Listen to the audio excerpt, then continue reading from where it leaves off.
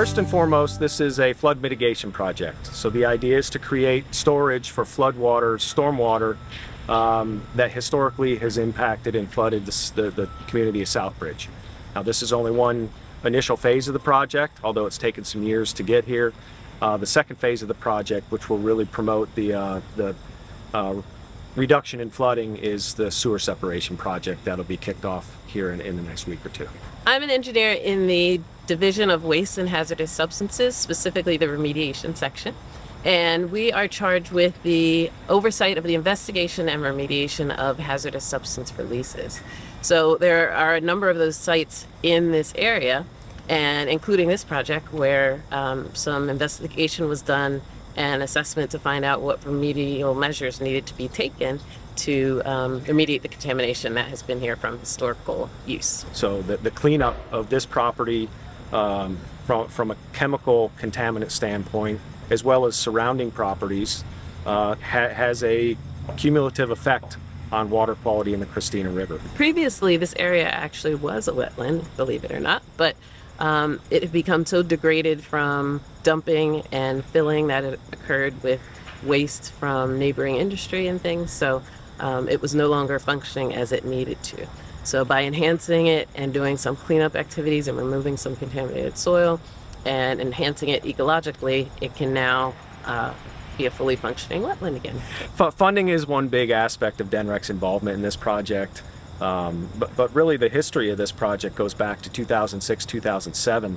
So really 15, 16 years ago, where Delaware Coastal Programs was assisting the community with a special area management plan. So that was really the catalyst for this project beginning. Just on the other side of A Street, there's a project that DNREC's Watershed Approach to Toxics Assessment and Restoration team, we call it WATAR, conducted, and that was a pilot study to use an innovative carbon technology with the addition of microorganisms to help destroy contaminants in the sediments on the other side of A Street.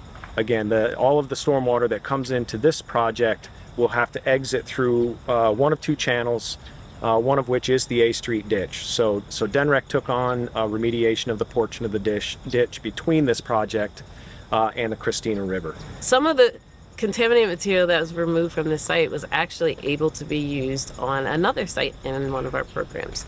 So it's the City Steel site located in Claymont. Disposal costs are so high for contaminated materials, and the material that came out of here was marginally contaminated at best. So reuse is something we look at often in our programs to see if we can transport soil from one place to another for a mutual benefit, as opposed to simply transporting it to a disposal facility and paying a fee for disposal. For this particular wetland portion of this project, it's mostly done. It's constructed at this point.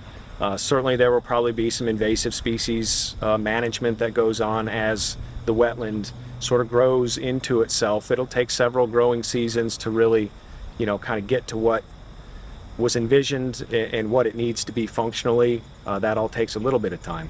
So some management here, but really the next phases are really going to be focused on the separation of the sanitary sewer from the storm sewer.